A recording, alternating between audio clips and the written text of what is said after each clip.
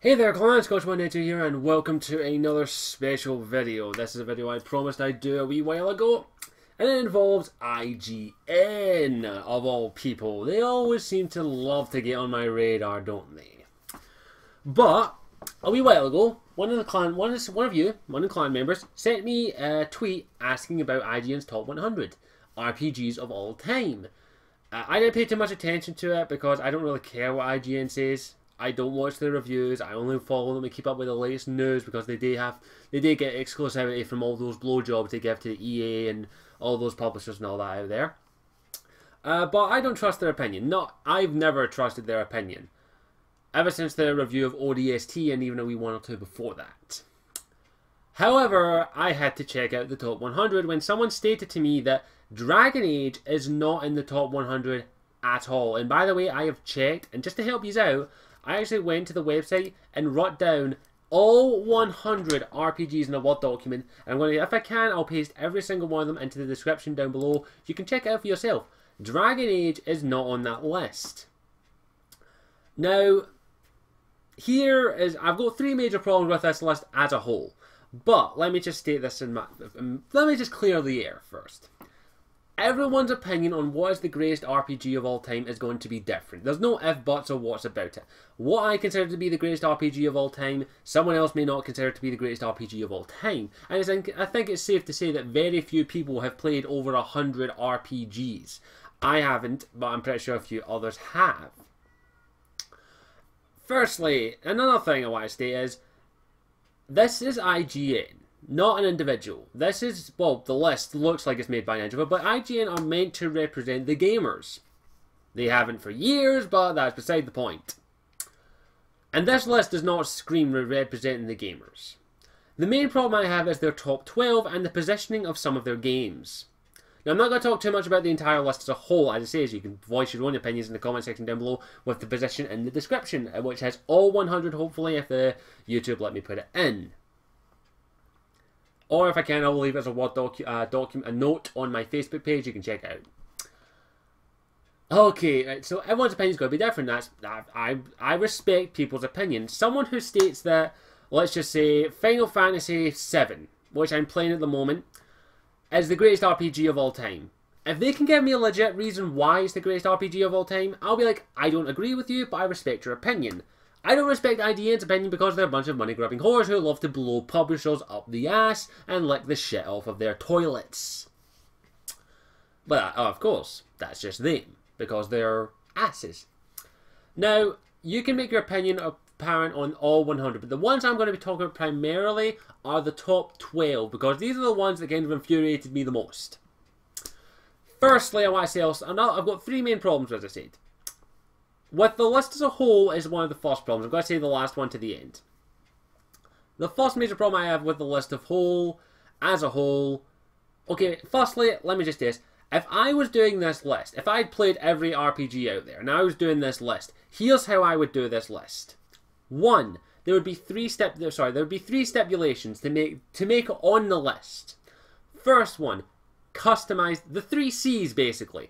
Customization. You have to be able to customize your main character to a certain extent, i.e. either a whole new character, customizing their equipment, customizing their name, customizing the character as a whole, and that is what. 2. Customization is number 1. Second C. Choice. The story in the game must give you ample choice. You must be able to make a difference in the universe that you're set in, and it can be in a linear is dependable on the story. But please let us have choice. That's for an RPG. That's the whole point of an RPG, in my opinion, is role playing. You're meant to role play and make choices. And some of the games on this list, you make no choice. And finally, characters. There must have memorable characters and characters that you will never forget, or characters who you inspired by, or who are influential in the RPG genre, or at least are memorable to an extent. So 3 C's: customize, choice, character. That is the 3 C's for me, in my opinion, for RPGs. On this list, there are quite a lot of JRPGs. I actually had to quite look through the list again. There are a lot of JRPGs, which is debatable. Like, JRPGs, the ones I've played anyway, have had linear stories where you make very little choice. beyond certain how your character talks to a person, there's very little choice. But I will state this, Final Fantasy VII is an exception. You do actually make some nice dialogue choices in that. I do like that, so there is, it kind of does that for me. Customization for JRPGs, of course there's customization with the equipment and all that, that's okay. As is, JRPGs for me never really classified themselves as my kind of RPGs, but if someone has told me why JRPGs should be on this list, and I'm like, okay, I can see why. However, as I say, is one of the main problems with JRPGs for me is linear stories. There's a lot of linear stories in the JRPGs I've played, and I don't like that about games. But that's, as I say, JRPGs are fine. But there were way too many on this list. There were a fuck ton of JRPGs, which you can argue a lot of them deserve to be on there. Which, like, certain Final Fantasy games, I'm okay. Like, fuck, they deserve to be there. A couple of ones, as I say, I don't play a lot of JRPGs, but as I say, I can understand why they're on this. So that's a problem I have. Now, the other two, I'm going to get fucking pissed off at, because I am infuriated by this. And it's the positions of the top 12. Let me read out the top 12 for you, because I think you really need to hear this. Number 12, Star Wars Knights of the Old Republic. I would put it higher, but that's just my opinion. Number 11, Speak of the Devil, Final Fantasy VII. As it is, I'm playing it the new, I can't make my opinion on it. Number 10, Fallout 3. Would put it higher, but understandable. 9, Mass Effect. Would put it way fucking higher than 9. And guess what beat Mass Effect? Number 8, World of fucking Warcraft. Who cares about the story in Warcraft? Who? You care about it, you let me know. 7, Skyrim. Okay, it would be higher than Mass Effect, I understand that. 6, Diablo 2. Never played it, can't say anything on it.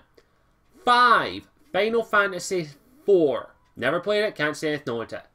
Okay, this one's an absolute fucking laugh. Number 4, Pokemon Red and Blue. That's right. Pokemon beat Skyrim, Mass Effect, Knights of the Old Republic, Final Fantasy VII, and Fallout 3. I'll get to that in a minute. 3, Baldur's Gate 2, Shadows of Am. 2, Chrono Trigger, never played it. 1, Final Fantasy VI. I haven't played Final Fantasy VI, I intend to play it. I watched an entire playthrough of Final Fantasy VI, and I do agree that it is a very good story. For fuck's sake, I've got... Let me show you.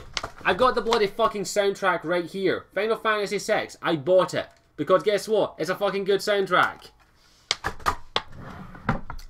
But do you see the problem with that top 12?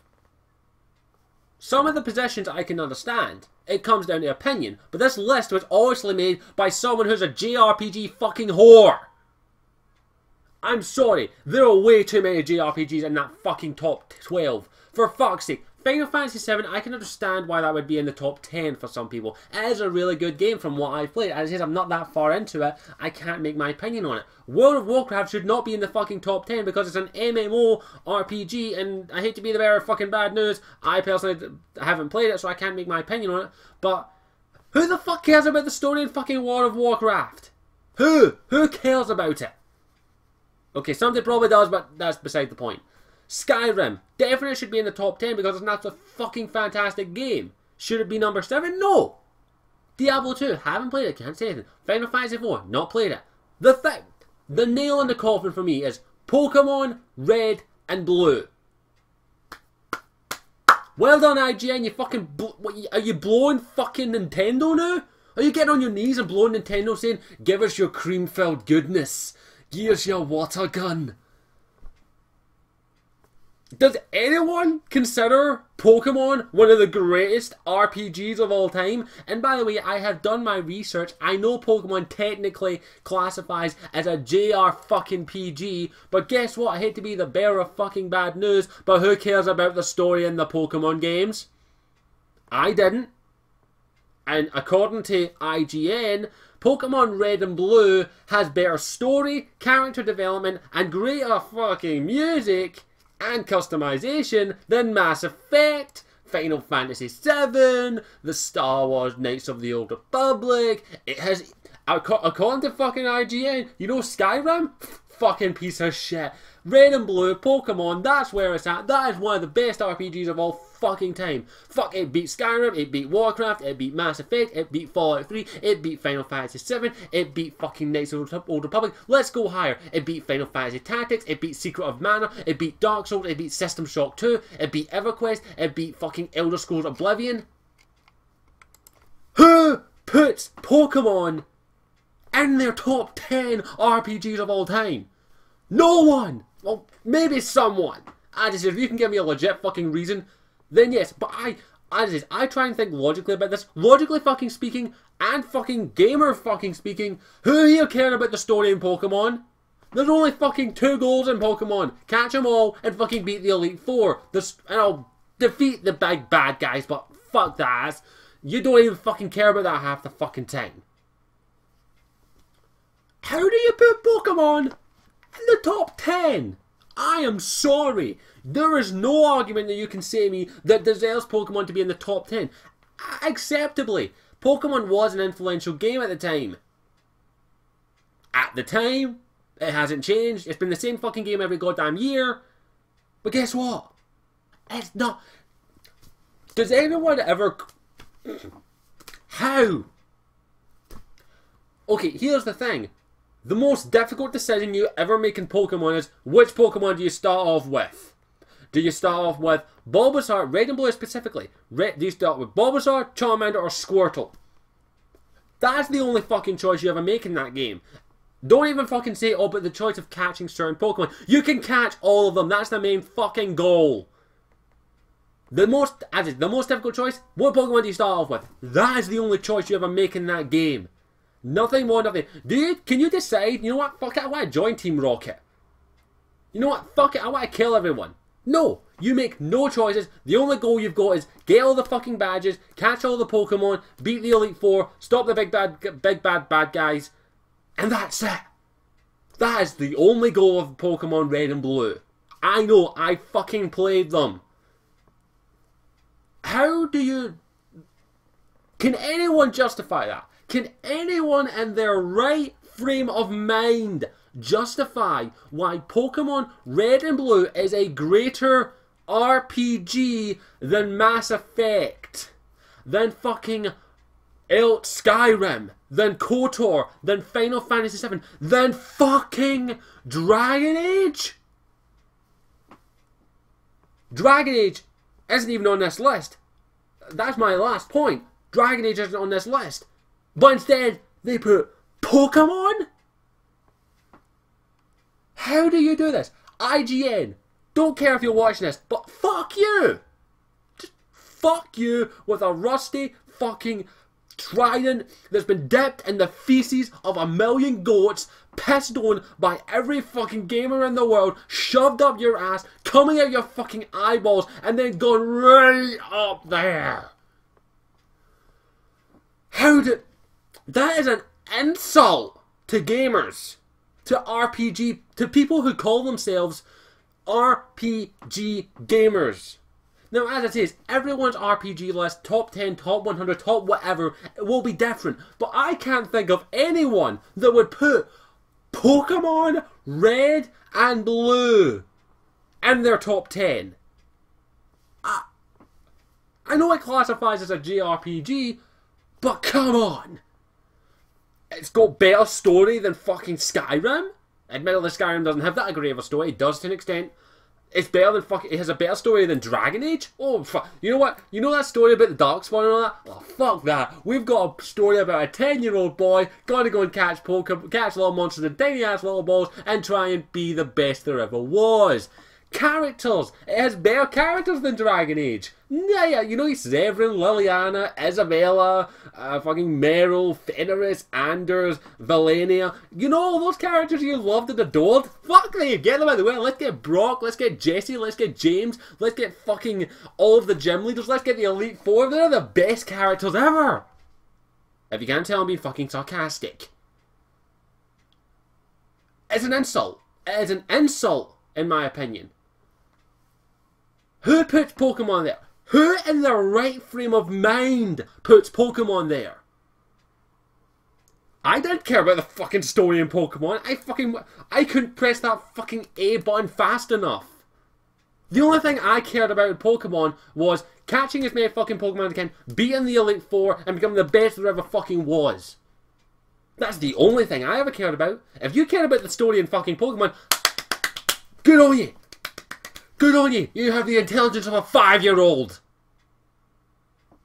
That is something that I would expect my little sister to put as a top 5 RPG. Pokemon.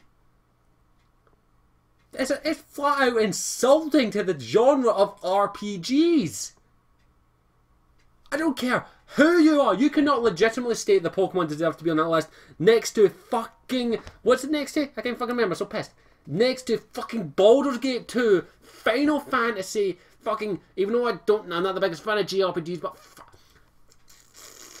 I would accept any other RPG there. The Witcher. Fucking... Dick and Dom's RPG Adventure. Fucking The Hunger Games RPG. The fucking Batman RPG. DC Universe Online. Fucking Star Wars The Old Republic. I'd expect anything else for the number 4 slot. But Pokemon! the thing that slapped me in the face the most is it beats Mass Effect. Mass Effect! And also I should mention that Mass Effect 2 is like number fucking... what number is fucking Mass Effect 2? I can't even remember. I know it's very high up. Mass Effect 2 is number 57 in the list. But Mass Effect 1 is number 9. Here's another thing, IGN. Hate to be the bearer of fucking bad news, but when you fucking put an RPG on there called Mass Effect, you better include Mass Effect 2 and 3. Because I hate to be the bearer of bad news, but that's one continuous fucking story. That's another thing about the list that really pissed me off. The amount of fucking sequels that are on it. Baldur's Gate 1 and 2 should be one entry. Mass Effect 1, 2 and 3 should be one entry. Because it's a whole fucking series. Elder Scrolls is debatable whether or not it should be that. Because each game is kind of on an individual level. But any kind of story that links deserves to be on the list with their sequel counterparts. But I'm sorry, I'm still fucking pissed off at that. Pokemon beats Mass Effect. It beats Dragon Age. I don't care who you are, where you come from. If you don't put Dragon Age in your top 10 RPGs of all time, you deserve to be slapped in the face. I don't care who you are. If you consider yourself a gamer or even an RPG gamer, you should have at least played one full playthrough of Dragon Age Origins. Because guess what? It's a fucking fantastic game. It's one of the few games in this life that I would consider a piece of art. So, but Pokemon? Pokemon? Are they trying to piss us off? IGN, fuck you. I didn't think they could go any lower than fucking blowing EA, but they're blowing Nintendo now.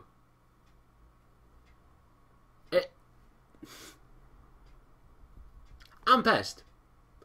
And you should be as well. Because I hate to be but I want someone to put in the comments a legit reason why Pokemon should be number fucking... What is it? 4?